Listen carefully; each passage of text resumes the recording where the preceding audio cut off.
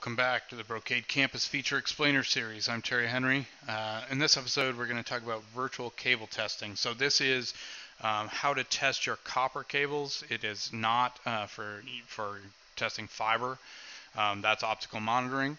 So this is for testing your copper cables. It'll tell you how long they are. It'll tell you if it's terminated or working properly, if there's a short in the cable, if they're open pairs, if there's an impedance mismatch, etc.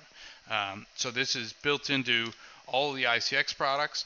The only caveat is that while it's running the diagnostics, it will take your port down for a second or two. So don't do this on your uplinks where all your users are crossing and you can't have any downtime. But if a user is having drop packets or they're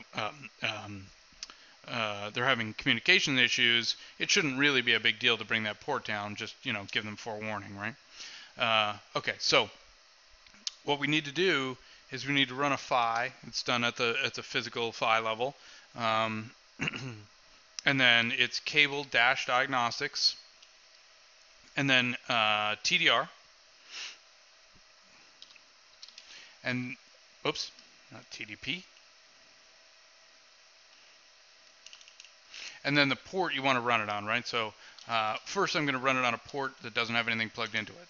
So we'll just see what that looks like. So then we do a show cable diagnostics TDR 1/1/10. So this, remember, this port is down. There's no cable plugged in, right? So port 1110, speed is unknown. Here's my local pairs, A, B, C, D. I don't have any remote pairs because the other side's not answering back. My pair length, or my cable length, is less than or equal to 3 meters. Well, that's definitely true. There is no cable at all, and the pair status is open on all those, right? So they're not terminated. They're all just open connections. So that is absolutely what we should see in a port that's down. Okay, so we'll look at a couple other ports. Let's look at 111. So each one of these cables is going to have something different going on. So this is just a standard 9-foot cable, I believe. And we'll see what that looks like. Okay, so this is working, right? So its speed is 1,000, so it's running at a gig. My pair A is connected to pair B on the other side. Pair B is connected to A.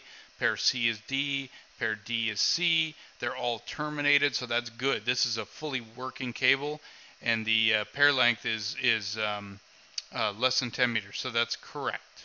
Okay, so all good there. Now let's try port 3.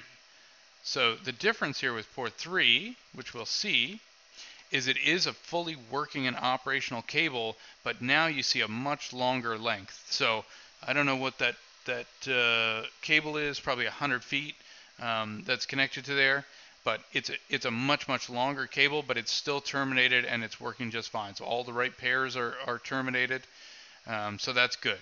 So let's look at, let's try port 2. So this is a port that actually has an issue. So port 2 here, man, we got big trouble here. So this port is not up. We don't have a speed for it.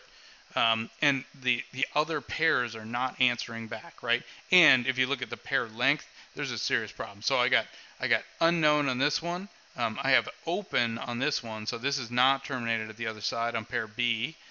Pair C is pair D, and pair D is pair C. So these two pairs are good. These two pairs are not. They are a mess. So there is definitely something faulty with this cable. And then lastly, let's have a look at 4.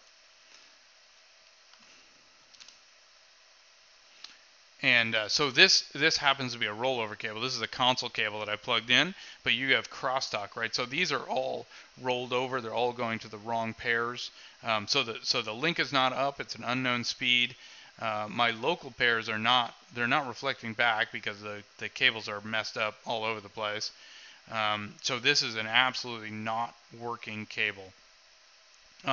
Oh, it does say here the length is plus or minus 10 meters. So it's not an exact science, but it does its best to tell you about the 4 pairs. So Anyway, so pretty handy for, testing if you have cable issues. It'll tell you approximately how long the cable is. And if there's a problem, if there's a short in the cable, that'll show up. It'll tell you how far down that cable is, where the short is, right, or where the open is. If the cable's broken, for example, it'll tell you if there's an impedance mismatch. So any of those are possible. So pretty handy and built in. So where we used to have to drag a TDR out and run it on those ports, now we can do it without ever leaving your desk remotely. Okay, so that's it for that. Hope you enjoyed. Thanks for joining.